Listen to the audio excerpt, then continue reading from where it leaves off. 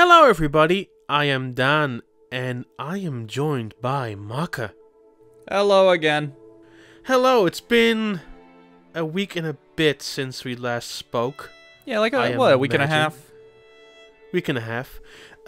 Then we were kind of overwhelmed by the sudden announcement that Future Redeemed would come out a week later. And here we are a week and 3 days later, and we both finished it. Yeah, I beat it up. I beat it up. I beat it last night.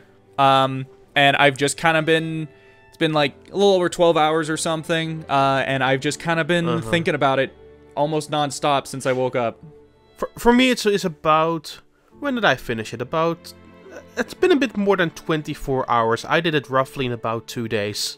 With the second day basically going until I couldn't go anymore, which, you know, was a choice of mine. At the end of the day, I will say, regardless of that, I was really enthralled by everything, so I wanted to keep going. So that was not really like an argument. Like, I wanted to see what would happen at the end, and we will get into that a little bit, but I will say I am not disappointed at all, not even in the slightest. I was very happy with what they showed us. No, I absolutely agree. I basically loved everything in here. I think my only real issue with the narrative is that there are points where the pacing was really fast, but like I loved it so much that I've played every game in the grander like Xeno series, and as a Xenoblade fan, I was very satisfied. As a Xeno fan, there were multiple moments where I was freaking out and yelling. I had about the same. I would say most of my screaming, because usually, and people who've been following me for a while longer know, like, I am usually like on gasping, but I'm really reserved in that. Like, I don't freak out over stuff like usually. But I would say that the start of the final chapter, so chapter 5 until the very end, I was constantly freaking out.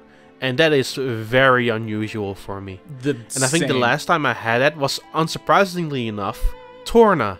Really? Yeah. Yeah, no, Chapter 5 is so... It's so awesome, having played, like, every game in this series and then seeing how everything just culminated and came together in so many ways, even though this is still, like, a prequel. One thing I will say is I'm really glad that it's a prequel, but it doesn't feel like it lessens or invalidates the stuff that happens in the base game.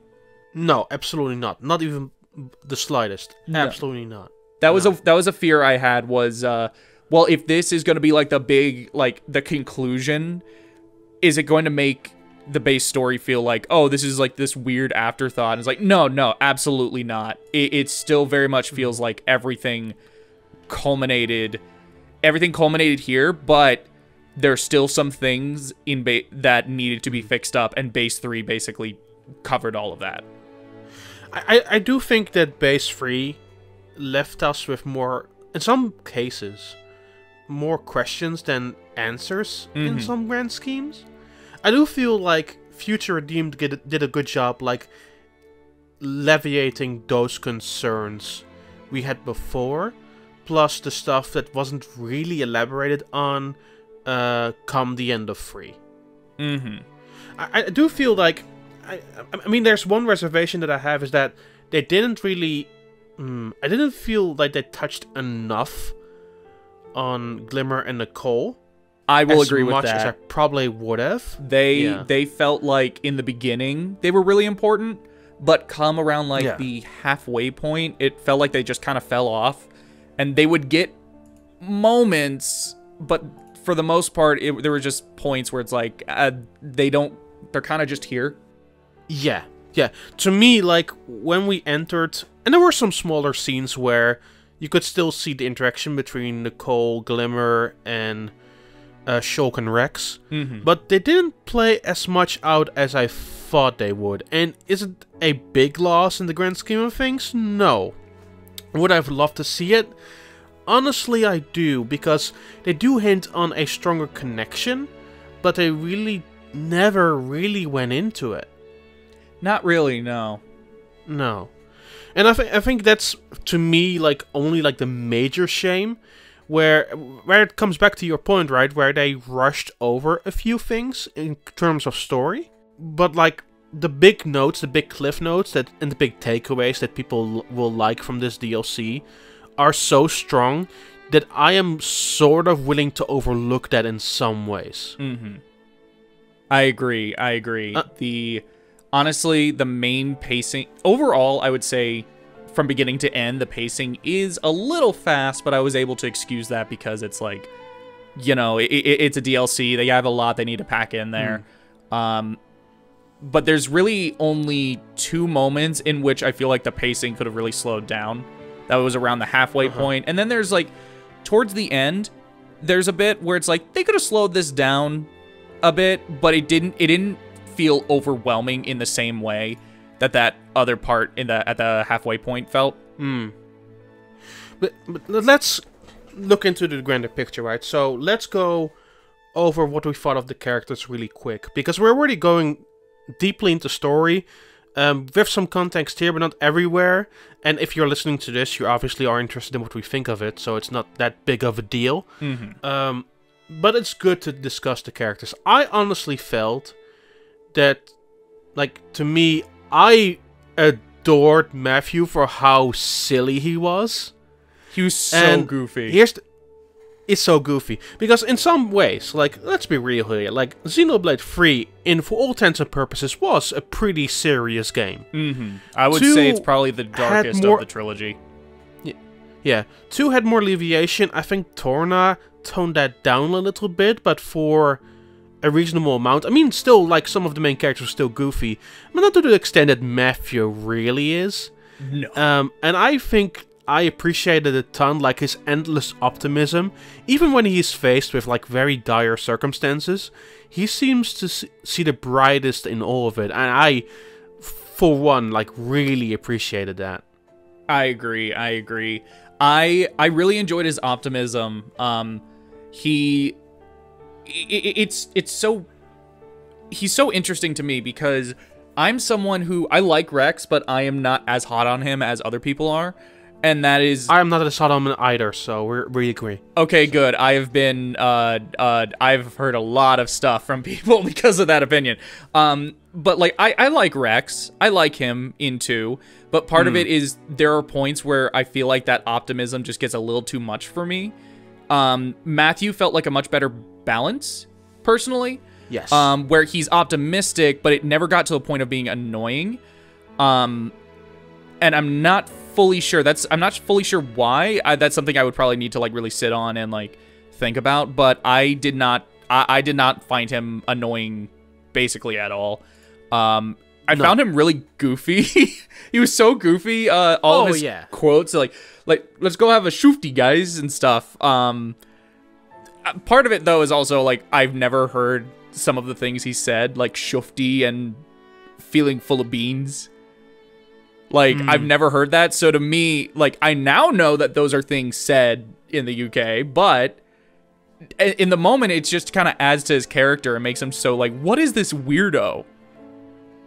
What is this weirdo? I mean, even with knowing some of the context of the sentences he says, his unbridled optimism, like, makes those sentences work so well. Like, once again, he has a serious edge to it, like, for sure, when it comes to the more dire moments of this DLC. But in general, he's just, like, a very likable character. I agree. I'm seeing a lot of people like him even more than Noah. I don't agree with that, but I fully understand why. I 100% get it, like 100%. I think, to me, the most interesting character in this DLC, despite being Matthew such a major part of it, I think A is honestly the most intriguing character of the entire party. Oh, I totally agree. A is fascinating. Literally from moment 1, I was like, what is their deal? Why do they have the Ontos core crystal on their ear? Why do they look like a female Alvis? Like, it was... moment one, I was fascinated, especially because the game opens and they're just kind of there.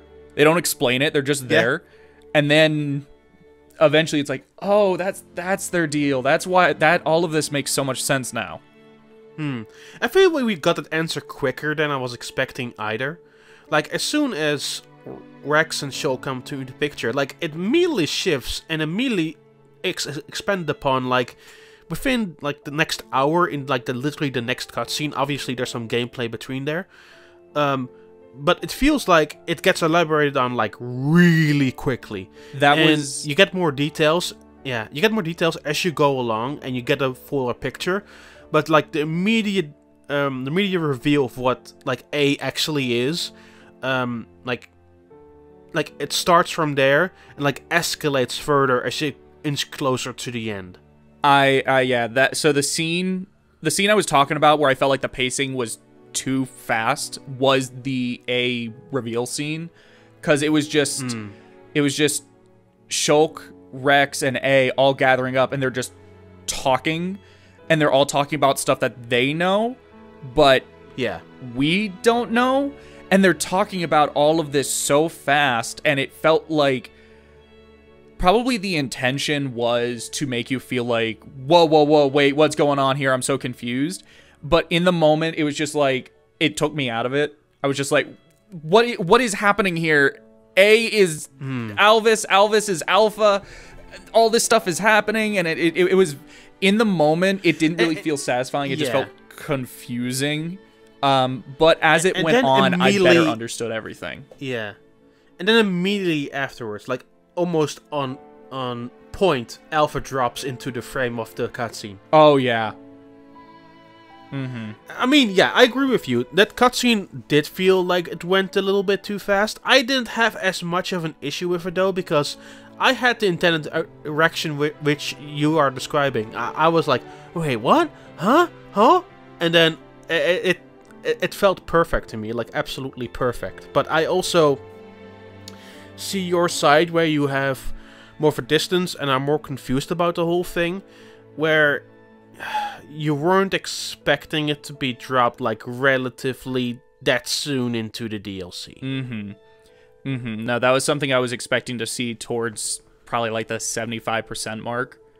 Though, honestly, that bit towards the end I was talking about where the pacing also felt fast, I feel like that's more akin to what I would have wanted the pacing of that scene to be, where it's like, there are things there, but it never got to a point where I felt like, whoa, this is taking me out of it. I need to, like, stop and figure out what is happening. Right. But yeah, no, it was the kind of thing where in the moment, yeah, I was overwhelmed, but then as time went on, I much better understood it, and I'm like, okay, I get this. No, for sure. I get that. I would say, once again, with Glimmer and Nicole, I wish their roles were a bit more expensive than they actually were. Once again, I didn't hate them at all. Like, I liked them as characters, but I felt that their role in the grand scheme of things wasn't important. No, not really. They felt like they were there because they had to be. Yeah. Actually, no. You know who was actually there because they had to be? Panacea and Linka. I forgot they existed. And then they would show up in cutscenes. Yeah. Yeah. Like, if you didn't check your, like, menus regularly, you would be able to forget they were there. I remembered Riku because, like, was it constantly says in your menu there are guests in your party, and I'm like, wait, where are they? Exactly. I think the really crazy thing to me is that there are multiple cutscenes in which I was watching, we were in the middle of some fight, and then in the cutscene it's like, oh, there they are with their weapons, and I was like, what even are their weapons? I never realized what they were. And then it's like, oh, Linka has, like, a staff, but it's more akin to, like, a Melia or a Melia Glimmer type staff. And it's like, yeah, why does she have that? So no, there were just those two in particular, I think, are actually probably the weakest characters in this entire story, because they are there only because they have to be. Nicole and Glimmer, at the very least, the first half of the story, they felt very important and they felt like they were being explored. They just kind of dropped off in the latter half. These two felt completely underutilized. Yeah, and they do get like a new leash of life towards the end of the DLC, but that felt also kind of out of nowhere. Where I'm like, oh, yeah, okay, that was a deal, wasn't it? They only had like so much time left until their homecoming. I completely forgot about that side of it. Yeah, well, at least they explain how they broke out of the system. At least they explained that, because that was also a question people had left over from the base game. Because like everyone who's played 3, at least to Chapter 5, kind of predicted that this is what the DLC was going to be about, the founders of the city. But like reading about the statues and reading about the founders, it was like these two were soldiers, but then they lived to be 80. How did they do that? How did they break out of that? And it's like, okay. Oh, for sure. Okay, they explain that. But that's kind of all they do with them in the latter half of the game. Yeah. I mean, there's some, once again, I touched upon it a little bit. There are some nice scenes between Rex and Glimmer, not so much Nicole and Shulk. There's a few of them in there. Yeah, which do give like some nice back and forth. But Rex really keeps that to himself why he's doing it. And I wish they would have let loose there, maybe just a tiny bit. So one thing I'll say right now, I still haven't done all of the side stuff. But what side stuff I have done, there are like important pieces of lore and plot points that are in there. Mainly anything involving Riku. Yes. Some of the biggest revelations came from side stuff with Riku. So I don't know. It's probably going to be something where like, oh, you get more moments with Shulk and Nicole, and then Panacea and Linka get more to do in the side stuff. I just haven't done that yet. I mean, I've done about 80% of it. Like, I've not done everything, but a good chunk of it. And I just feel like for the, like, between, like, beyond, like, the main cast, I feel that Rex and Glimmer get the most, like, interaction time. But that's just me. But, yeah, then we go to Rex and Shulk, and I,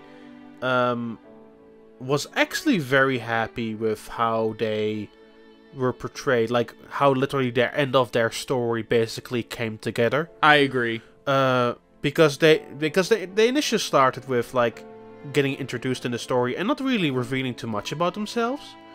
But then like immediately they're going into basically what happened to their worlds, what the Trinity processor, how that went awry a little bit, and how everything has basically come together in this weird ball of destruction. And then latter half, like, there is so much, I feel much more focus on them and what they're up against, that it becomes, like, very intriguing what would actually happen. And then the last bit, I felt very strongly about. No, I thought they were handled very well. I think overall in the story, it felt like Shulk had a little more to do than Rex, but for the most part, they felt pretty balanced. I also thought their interactions with each other were great. I love the scene where Rex is like, Shulk, I don't know how to be a dad. I don't know what to do. And then Shulk is just like, hey man, here's my advice. I thought that was great because it played into both of their characterizations perfectly. Yes, 100%. No, it was they were great. To talk beyond like the character stuff, I would say that the world was a bit more, I mean, the world of Torna was also somewhere between expansive and like compact. I think I would say the same about Future Redeemed, to be honest. Like it still feels vast with its 5 different areas, but there is still like a compact factor in place where you can easily overbridge it or find ways to come across it very quickly or do stuff that you need to do, it's not that hard to traverse. I agree. I think so. Thinking back on Torna was expansive but compact. The way it was done is it was kind of like one big rectangle. It was more like one big rectangle, not counting Gormott. Gormott's this, weird leftover thing from the base game. But Torna itself was like a rectangle. This is more like a long hallway with a bunch of stuff overlapping, where overall you can look at the map and you can see things like, oh, this is just a straightforward line, but there's so much in that line. It's not a square or a rectangle like with Torna, but it's so much longer. It feels like it takes up the same amount of space. It's just over a longer period. Now, how I would describe it is where Torna was a triangle. This is more like a long oval. I can agree with that. Yeah. And there are different ways of doing it, and I don't think like the oval shape really irritates or does stuff lesser than Torna. It's just a different way of approaching it. One thing I will say I loved about Future Redeemed is this is the first time since Xenoblade X that we have had one interconnected world with no loading screens. You can go from the beginning to the end without a single loading screen, and I love that. Yeah, honestly, it was pretty connected. I think Torna was in great ways too, but there were still sections where it would load in and out, especially if you would go to Gormott. But here it was completely connected, which was nice. It was really nice. I think if you would quick transport to somewhere by using the map, it would still load in a little bit. Yes. But it was never that big of a concern where I'm like, I rather prefer rocking because that would still take longer, to be fair. I think overall, just this level design was so... The world design was just so dang immaculate. It took a lot of the best stuff from the base game and just made everything so much more focused. And as a result, as opposed to having to make multiple different areas, they're able to make one area that was long, but also just so chock full of detail and secrets and things to do. But at no point did it ever feel like there was padding. It never did the community feature in Torna where all the community existed exclusively just to wall off progression. It never really did that here. Yes. There were points where it felt like there were level spikes, or difficulty spikes, rather. Which I think this might actually be the hardest Xenoblade game since the original for me. I can see that. There was a point even in my live stream where I was kind of struggling with a 2.5 hour in enemy. And despite me executing stuff well, the enemy would attack relentlessly and I would have to pull back a little bit. But it is interesting because with Torna, like you said, the community feature was such a central point, where here it feels more split up by collecting everything, but not being the main focus. You can still go through the story and feel completely satisfied with it, but that's also only just half of the DLC. I think going for tons of the collectibles, the enemy encyclopedia, the community feature, that is part of the charm of the DLC, and seeing as much of the world as possible and seeing the context for what the world was back then. It doesn't shove it all into your face. You don't have to do it and don't have to interact with it if you don't want to. Where Torna, with community, you were forced to do that. Even though I didn't dislike it as many other people, I thought it was actually similar to how I feel now. It was a very novel way of cramming more interactions into the game. Here, it felt like a more natural part of the progression, and you were invited to do it instead of making you be forced to do it. Yeah, I think that's the main difference, is here it just feels so much more voluntary as opposed to mandatory. Oh, for sure. But in general, like, I still felt the same or acted the same way like I did in Torna. I would say, in some ways, though, they really pulled back the curtain on community a little bit, because basically it's mostly, and for the most part, it's either finding the survivors and bringing them to Colony 9 and interact with them later, or doing one quest, talk to them like 2 or 3 times, and then getting the golden border around their character. It feels a lot more snappier in that sense, but it focuses a lot more on the interaction itself instead of doing a bunch of tasks and then getting it done. So I think there's an argument to be made for it that community is definitely better now, despite, like, even regarding or disregarding the requirement it was in Torna. I think that you get more value out of it now because it's more focusing on actual getting to know the world and what the world was like in this prequel, instead of basically getting more value out of the game by doing tasks that you actually kind of don't want to do. So once again, I think there's an argument to be made there for sure. Honestly, I feel like the way the community feature here is handled, as well as just kind of all of the side quests in general. Yeah.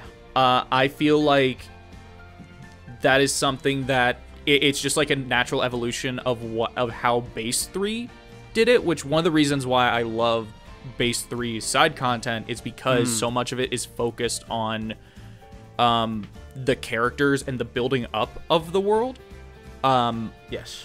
And it was the kind of thing where I had just as much fun doing side quests, both the hero quests, which were voiced, as well as just the random, like, oh, there's no voice acting here, it's just text. But it was the fact that, like, I loved seeing how this world developed. Whereas this is also kind of the opposite, where it's more so, like, it's seeing how the world develops, but also seeing how the world once was.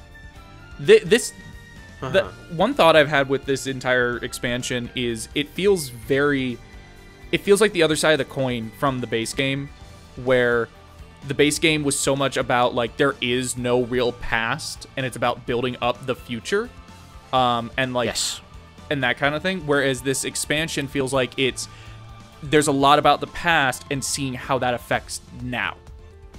Yeah, 100%. Outside of, like, the actual world and, like, the side quests that you do, which are actually quite fun in general, I don't think necessarily they feel like... I mean, there are basically fetch quests, but I think they provide context and why they are fetch quests and why they don't have the materials at hand with Colony 9, so I don't really mind them as much. It feels much more justified than a lot of the side quests in Xenoblade 1, where it was just Collection Quest 2, get this item. Yes. And that was it. And but like a good chunk of it, of course, and we kind of touched upon it earlier, is of course the battle system. What did you feel did the battle system, like, maybe did better in the DLC than maybe base game? I think the combat system feels a lot more, again, with everything else in this expansion, it feels a lot more focused. And as a result, like the base game has all the different jobs, the different classes. And as a result, there were some jobs and classes that were underwhelming, some that were way better than others, certain arts that felt like this is just kind of useless. Whereas this, because there are only the 6 classes, it feels so much more like, oh, you can do basically, it's everything here. I don't think there's anything bad here. No one feels like this is a useless character or a useless class. There are ones that are broken, that are clearly much less balanced, that are like, this is too powerful, Rex. But it never feels like anyone is like, this character is just kind of the weak link. We never have a Charla situation where this character is just kind of useless. No. So it feels like everything that's happening here feels so much more balanced, but it's because it's so much smaller and so much more focused. It allows them to put a lot more effort and polish into making this the best it could possibly be. I also found it kind of funny that everything was unlocked basically through kits that you would find in an environment. Yes. There were a number of points where I was like, this boss is really hard. I should probably go find a kit. And then I would spend, honestly, not even that long finding a kit. And then I'd come back and I would just do it. Yeah, I think that of all the side stuff that you need to do, it's likely finding the kits. And there's not a good guide for you to basically go find all the kits right now, so you basically have to go on good luck or good authority where to find some of the kits. I'm working on that. I'm working on that right now. Oh, you're working on that? Very good, very good. But it's... I wouldn't say, like... Not everything is essential. Like, accessories you can take it or leave it, but for example the gems, which once again return from free, or say getting enough of the materials to unlock all of the arts and arts upgrades. That stuff is super crucial in this DLC, because especially if you get to the latter half of the game, some of the enemies become really brutal and difficult and really can strike you down with vengeance, even when you the least expect it. That the last two bosses were so difficult, and I'm seeing a number of people online also struggle with them. I actually thought the penultimate boss was harder than the final boss. Oh, interesting. Okay. Yeah, no, I had more trouble with the penultimate fight than the actual fight, the actual final fight. Huh. Makes sense. Sure. But yeah, it's a lot of build-up, and the build-up requires you to basically go out and do some of the side stuff. Once again, it's not a requirement, and if you are confident enough, you can obviously skim over some of it, but it's kind of recommended that you do. Yeah. For example, like find an ether mast, unlock all the points on the map, and trying to find those points on the map is super crucial to get stuff done in this DLC. No, it feels like this is probably the best Xenoblade game with the best synergy between the main story and the side content, where it feels like it wants you to do both, but it never feels like it's forcing you to do both. And then it also doesn't make it hard to do both. Again, I was able to like, oh, I should probably go get like an affinity unlock kit so I can, put it on one of the characters. And then I would spend maybe 20 minutes, if that, and then I would have it, and then I would just go back, unlock a bunch of stuff, and then I would do it. So it never feels too difficult. It never feels too difficult, but it also just feels so natural of like, yeah, just go do some stuff and come back. Not a big deal. Even at that, I would recommend players you don't have to go once again for 100%, but I would say do go at least do some stuff when you get into the latter half of the game, because it's so crucial. You need to get some of the unlock kits, whether it be the affinity, the art unlocks, and then the gems. The accessories are kind of whatever, but those first three are kind of, you should really go get them. For sure. And also get the materials for the gems, obviously, because gems, like, get you a bunch of upgrades that you'd likely necessarily need. And if you played base free, then you kind of know what we're talking about. But, like, there's so many of the gems that you kind of need to get your stats just right, because, like, the stats of the characters are a bit over the place, and some are more stronger than others. Rex. I mean, you basically have the three main classes, so attacking, defending, and healing, like 2 times. And so even then, the stats are slightly different between each character. So taking advantage of those unlocks can be very crucial by the end. I've also I've seen people who have like gone in and done a lot, basically unlocked everything, and I've been seeing what they're able to do, and like I saw someone who got a, what was it? It was like 730 something percent in the chain attack, like in a single go around, not even like total, but like a single I'm blanking on the term, but like they picked Noah or something, and they were able to get it up to like 700%. Like that is insane. How did you do that? And it's like it's so easy. I actually don't know, but apparently it is totally possible to seriously just break things. Yeah, that's what I'm currently wanting to do. I'm currently going for all the 100% and all the collectibles, and I kind of want to see what characters look like by the end of it. But I don't know, I just think it would be funny. I don't know. I just think it would be interesting to do. I don't know, I guess. Before we go, we've been talking for quite a while, and I think we touched upon all major points. I think for the last 5 to 10 minutes we're going to talk about a bit more spoilery, so if you don't want to listen to that, we appreciate you coming along, and we very much appreciate you. But if you don't want to know like any particular specifics about stuff that's going to happen, maybe this is the point for you to maybe jump off. Yeah, we've been vague up to this point. I will not say... Yeah. I wouldn't say that this discussion have been completely avoid of spoilers in some regard, but we're gonna get heavy into it now, so, you know, thank you for listening. Thank you for listening. Have a nice day. Go drink some water. All right, are they gone now? I don't know. Maybe. I don't know. All right, you've been warned. It's their fault. At this Okay, can we talk about the opening of Chapter 5? Oh my god, that made me scream, because that is like, we see what Earth looked like before Klaus's experiment. That was huge. Not only that, but the freaking radio, the radio was referencing every single other Xeno thing in this entire series. Xenosaga, Xenoblade X, and even a little nod to Xenogears. That made me freak out. Yeah, so what was happening is that I watched that scene 2 times. Obviously, the first time I experienced it throughout the game, and the second time I watched it for the in-game event theater. So the first time I was focusing on the scene itself, and I was kind of freaking out from, oh my god, this is Klaus's world. Oh my god. And then I was just looking around with the right stick, just looking at the houses, and then slowly walking to that vista.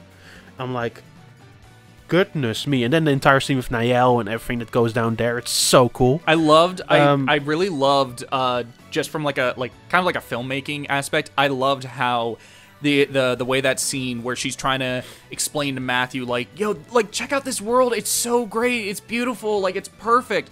And then her trying to tell Matthew what this world is like is drowning out the radio talking about human rights violations. Yes. And it's like, I love that from like a filmmaking, like a narrative sort of thing. I thought that was brilliant. Yeah. Then the second time I mostly focused, because I noticed it the first time but wasn't really focusing on, then I focused on like the dialogue of the radio. And I was going wild because I played most of the Xeno games at some point. I wouldn't say I remember them all from the top of my head, but it was mostly like cliff notes and key points, right? So I was listening to it and hearing and reading what they were saying, and was like, this feels like the end game. This feels like that conclusion that at some points we really wanted to have. And I was just completely like going insane. And once again, usually super reserved with this stuff, but this was the first time where I feel like they knew what we wanted, and we immediately got what we wanted out of it. Absolutely. Absolutely. I also... I really loved how N was used in this entire ending sequence. I already liked N from the base game, but I know a lot of people didn't. They felt he was a little too one-note. But this, I'm seeing a lot of people turn around on him because it gives him so much more depth. You see how he's like... Oh, yeah. He's like... Obviously, he was already, like, lying to himself about all of this because he's just so obsessed with, like, I don't want to lose my wife. I don't want to lose her. But he's kind of, like, he's just miserable, but he's lying to himself. I loved how there's 2 points outside. Yeah, there's 2 points with N that really hit home to me. The first of all was the flashback scene where M comes into the picture at the very end of it. That was also one of the cliff notes. I was like, holy snap. Oh, absolutely. And then the second one was that Glimmer basically comments from, hey, there's no spark in his eyes. Yes. You know, something else, speaking of the eyes, something someone pointed out, I don't remember who, I just saw it online last night, but Glimmer notes that, like, there's no light behind his eyes. It's just dead. Yeah, that's what I mean. Yeah, shortly afterwards, once you get into chapter 5, Niall, when she's going like, that nice man with the silver hair and the kind eyes, and then once you actually see Alvis, I'm still getting used to that. Once you actually see him, there's nothing behind his eyes. The exact same way as N. I thought that was great. Yeah.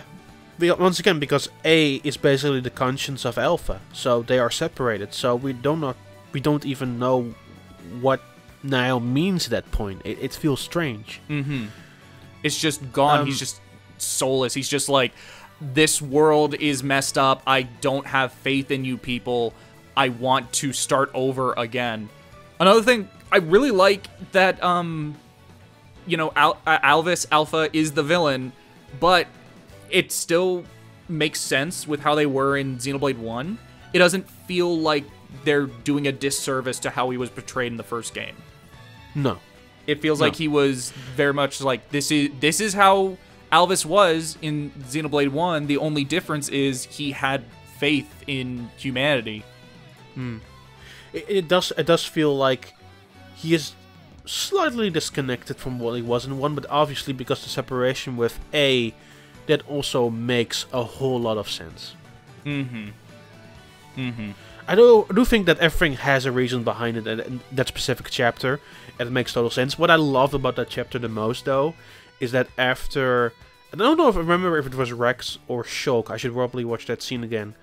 Where they say from, this is a fake world, basically to Niall. And then everything turns dark and like rotten as you can kind of see it at later points throughout the series. I think that was that said that.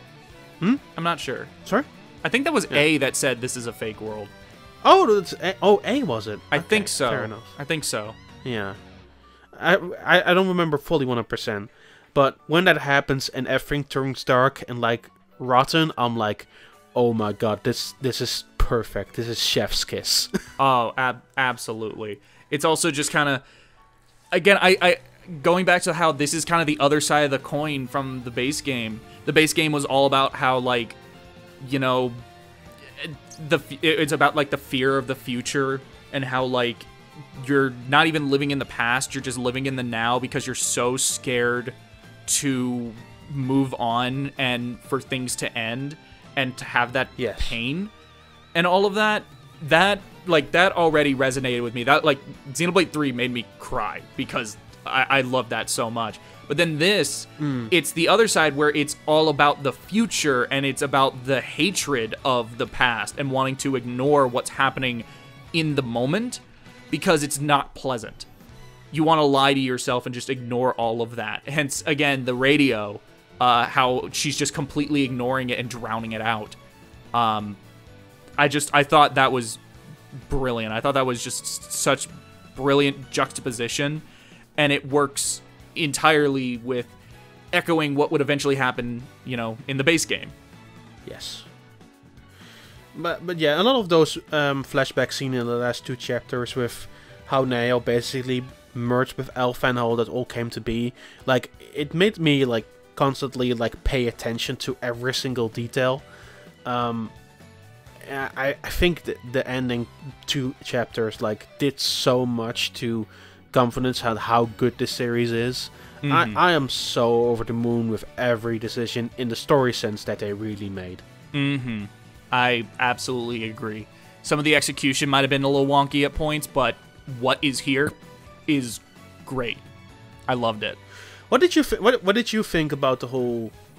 And this might be like one of the scenes you thought went a bit fast. What do you think made of the sacrifice of Rex and Shulk by the end of things?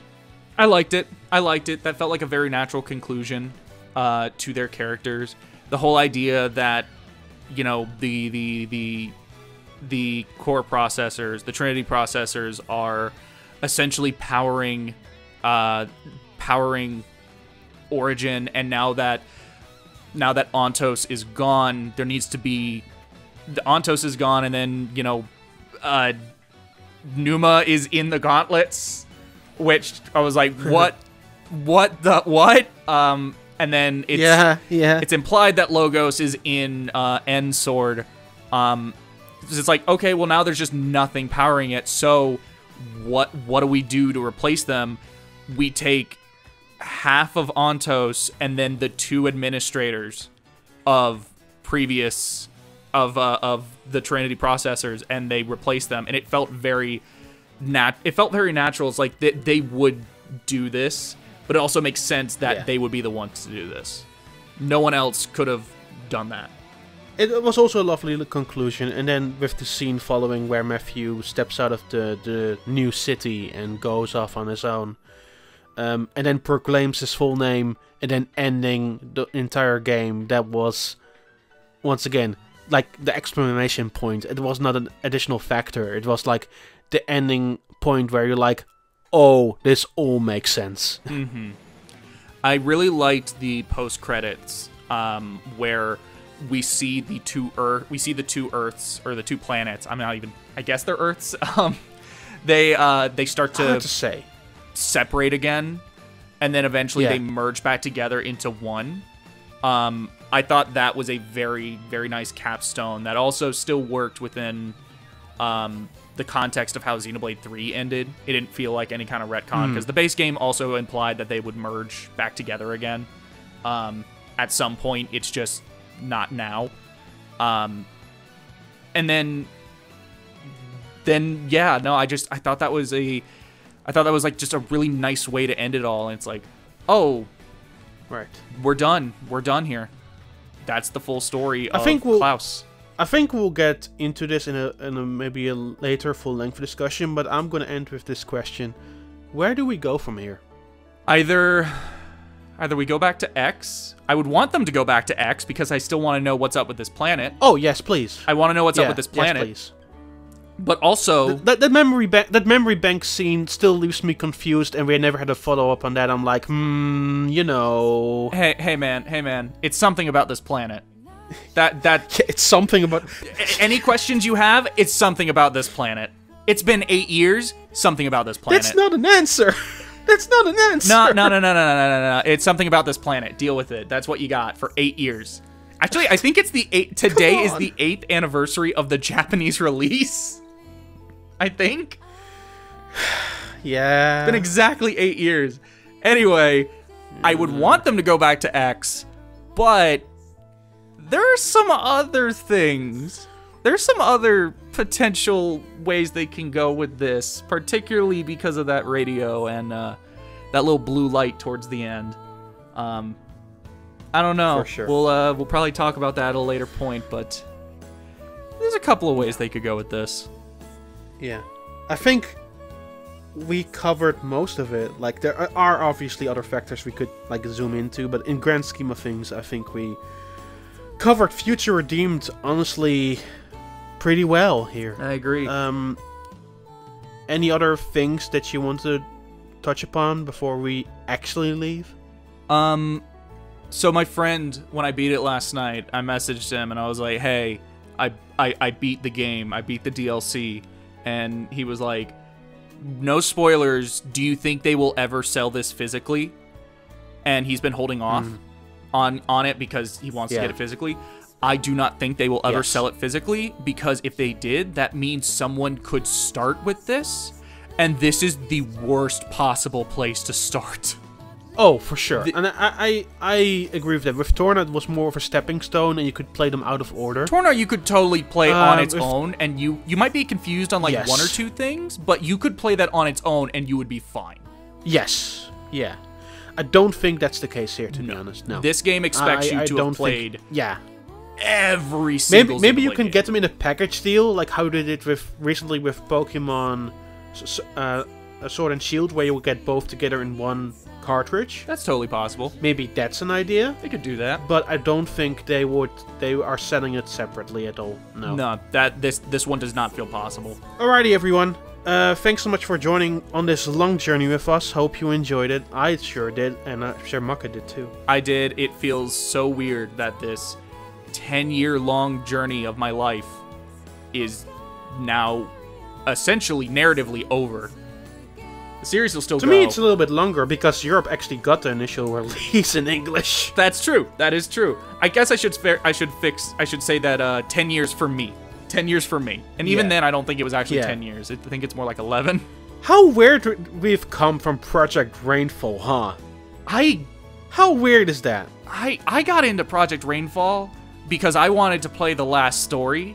And then I was like, I'm going to buy Xenoblade because I want to support Project Rainfall. And man, I love Last Story. I love it. Yeah. I did not think Xenoblade would be my favorite of those three.